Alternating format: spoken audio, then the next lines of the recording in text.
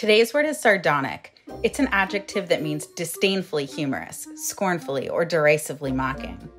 A sardonic person makes sarcastic, dry, perhaps meanly humored comments. One way to remember sardonic is to think of a sardine fish saying snarky things, maybe to the other fish in the sea. Both the words sardonic and sardine find their origin in the island of Sardinia.